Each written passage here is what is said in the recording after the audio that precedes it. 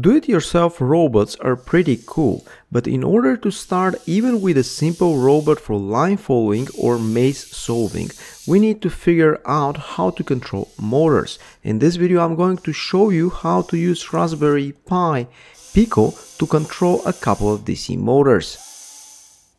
Toshiba TB6612 is a driver capable of controlling either one stepper motor or two DC motors. I designed a simple open source hardware breakout board to try it out with a Raspberry Pi Pico. I'm using KiCad, which is a free and open source software for designing printed circuit boards that runs on Microsoft Windows, macOS and Linux. I'm personally using it on Ubuntu. I designed a very simple two-layer board around TB6612. After doing the schematics, I went to the PCB view to make the outline of the printed circuit board. KiCad also has a 3D viewer.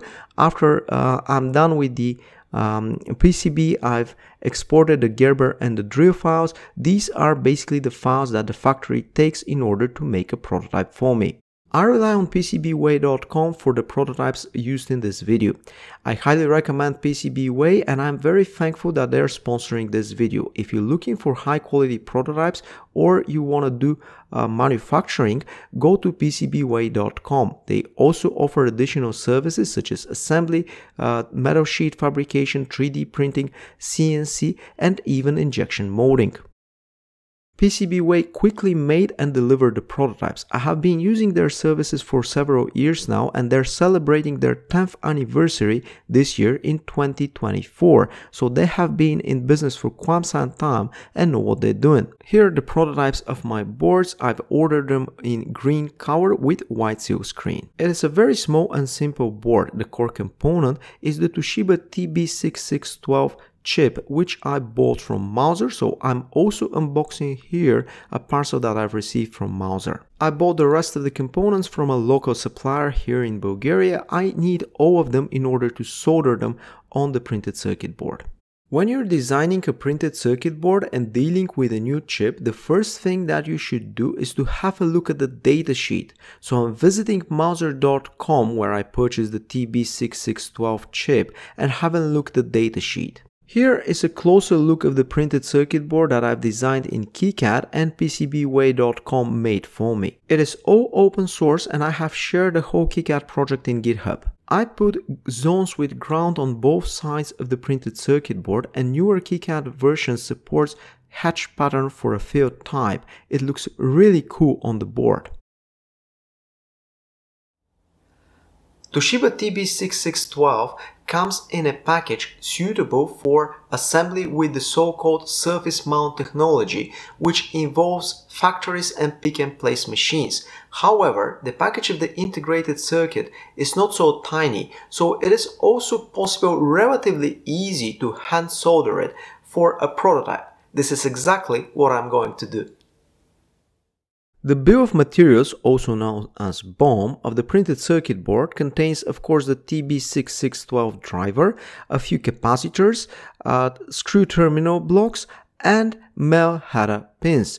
I have already carefully soldered the surface mount technology components and in this video I am soldering the through hole components, which are the screw terminal blocks and the male header pins. I'm using an old trick with a breadboard to align properly all the pins so that they don't move while I'm soldering them. If you have been following the YouTube channel, you know that I have my own open source hardware fume extractor, which you actually can purchase from distributors.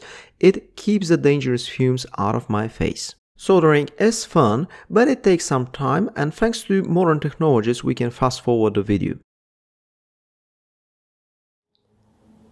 We need 3 GPIO pins to control one of the DC motors. My setup has 2 DC motors. This makes 6 GPIO pins. Additionally, the Toshiba TB6612 driver has a standby pin which has also to be connected to a GPIO pin so that from the software side I can optimize the energy consumption by turning on and off the standby mode.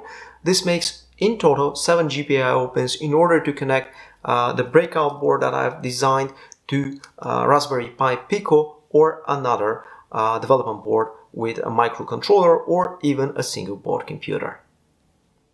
Here is the test setup on my bench. Let's have a quick look at it. Power is provided by a pack of 4 AA rechargeable batteries. They're connected to the screw terminal marked with V motor on the breakout board that I have designed. The DC motors are also connected to the same breakout board but on the other screw terminals marked with A and B. Using jumper wires, I have connected the male header pins on the breakout board to Raspberry Pi Pico.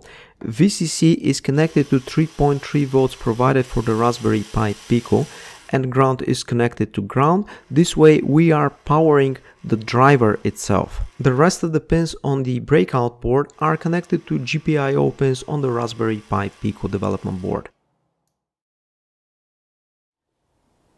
In order to try out the DC motors at different directions and different speeds, I created a simple Arduino sketch which I shared in GitHub. The speed of the motor is controlled with pulse width modulation. Each one of the pins on the Raspberry Pi Pico is capable of doing pulse width modulation, so it doesn't matter which one we'll pick when you're using Raspberry Pi Pico or Raspberry Pi Pico 2. The pulse width modulation from software side of things changes with a value from 0 to 255, the latter being the fastest speed available. Each motor can run at different speed, but in my test both motors are running at the same speed. Let's have a look at the test. The Arduino Sketch is super simple and straightforward. I have created an array with several different values with which I'm doing the test. There is an eternal loop, so the Arduino Sketch keeps looping through the different values. There is a small gap between each test, so for a few seconds the motors stop. After that they turn, first in one direction and after that in the other direction. The Arduino Sketch prints details about each test in the serial console, so in Arduino IDE through the serial monitor I can observe this information to have a better understanding of each test. The Arduino Sketch is all open source and I've shared it in GitHub. You are free to explore and modify it. Probably the most interesting part is the analogWrite function through which we adjust the pulse width modulation and the speed. The Raspberry Pi Pico comes with 40 pins in total, 26 of which are programmable GPIO pins, and each one of them is capable to do pulse width modulation. So basically you have the freedom to pick up any GPIO and connect it to the breakout board with TB6612. Thank you very much for watching this simple video. As you have seen, it's easy to get started with Toshiba TB6612. It's a great little integrated circuit, especially useful for controlling DC motors on a do-it-yourself robot. Of course, in order to make this robot useful, I need to put a bunch of sensors. Let me know in the comments below what kind of sensors would you recommend me to use. I already have some ideas for follow-up videos. Thank you very much for watching. Of course, as usual, stay tuned for new videos. See you soon.